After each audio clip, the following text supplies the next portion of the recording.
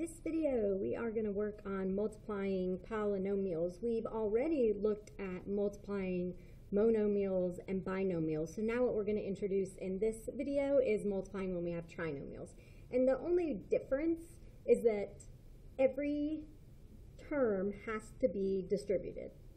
Okay? So let's start off with example 1.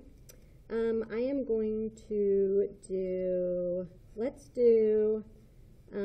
well, you know what? For a warm-up, let's do a binomial multiplied with a binomial. So how about 3n plus 5 multiplied with 7n minus 1? All right, so what we have learned is that this is going to be distributive property twice because we have a binomial that we're multiplying to a binomial. So what that means is that I need to distribute the 3n, and then I need to go back and distribute the 5. So first up, I'm going to cover this up for just a second. So I need to distribute the 3n. So when I multiply 3n to 7n minus 1, I'm going to get 21n squared minus 3n. All right, now I need to distribute the 5. So I'm going to cover this up, and I need to distribute 5 to 7n minus 1, which is going to give me 35n minus 5. So now I need to look and see, is my answer in the right order? Can I simplify it more? And I can, because right here I have like terms. So the final answer is going to be 21n squared plus 32n minus 5. So that is the answer when I multiply the polynomials together. All right, so now let's move on and let's multiply. So example 2. How about 3m minus 4, and let's multiply that with 6m squared plus 2m minus 5. All right, so this time we are multiplying a binomial and a trinomial. So I'm going to distribute the first one. It really doesn't matter because remember, multiplication is commutative, which means the order isn't important. But I'm going to multiply the first one to the second one. So in this situation, that means that I need to go through and distribute the 3m first, and then I'm going to come back through and I'm going to distribute the negative 4. So I have distributive property twice. All right, so first up, I'm going to cover this negative 4. So I need to distribute 3m. So 3m distributed to 6m squared is going to be 18m cubed plus, distribute the 3m, I get 6m squared, and then distribute the 3m minus 15m. So that is what I got when I distributed 3m to that trinomial. All right, so now I'm going to go back through and I'm going to distribute the negative 4. Now I'm going to show you something that I do just to kind of keep my work organized, because when we start getting more and more terms, it just becomes more and more crowded and confusing. So I'm going to show you what I do to kind of organize my work. So now I'm going to distribute this negative 4. So negative 4 multiplied to the 6m squared is going to be negative 24m squared. I'm going to line that up right here because those are like terms. All right, now I need to distribute the negative 4, so that'll be negative 8m. And then distribute the negative 4 here, and that will be plus 20.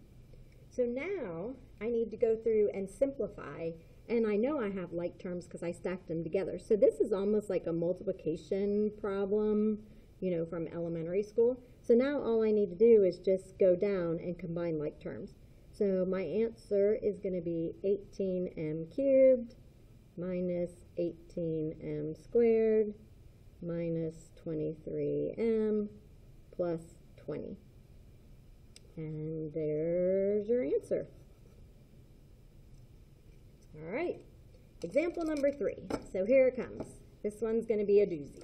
All right, we are going to multiply a trinomial with a trinomial. This is as bad as it gets for what we're doing. All right, so important thing here is write neatly, keep your work organized. So let's say we have 9x squared plus 2x minus 6. And let's multiply that with 3x squared minus 4x minus 10. All right, I'm just making these up because we can multiply whatever we want.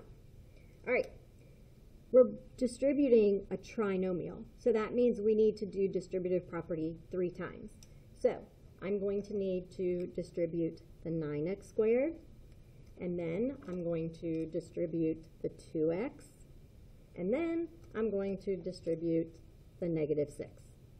So when we are multiplying a trinomial, we're going to have to do distributive property 3 times. All right, so here it goes. All right, first thing, let's see if I can cover those 2 up. All right, I have to multiply 9x squared to this trinomial. So I need to multiply everybody here by 9x squared. So that is going to be 27x to the 4th minus 36x cubed minus 90x squared. So what I did is I just distributed the 9x squared to the 3x squared minus 4x minus 10. So I had to multiply 9x squared to each one of these. All right, now I need to distribute the negative 2x. So I'm going to cover up that. So when I distribute the 2x to this trinomial, that means I need to multiply each of these by 2x.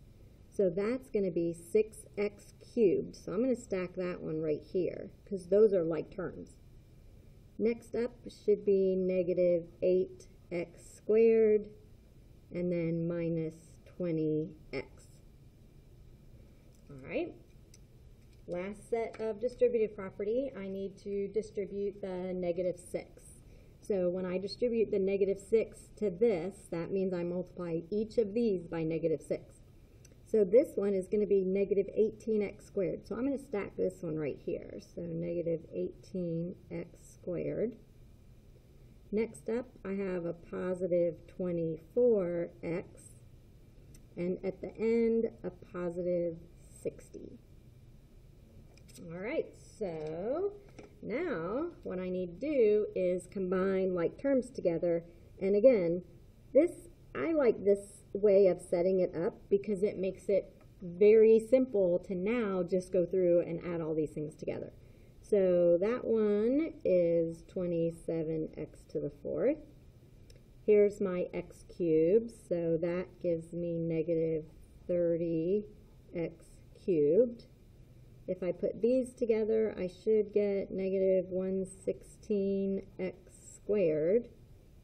Right here, I would get 4x, and then here plus 60. So there is your answer.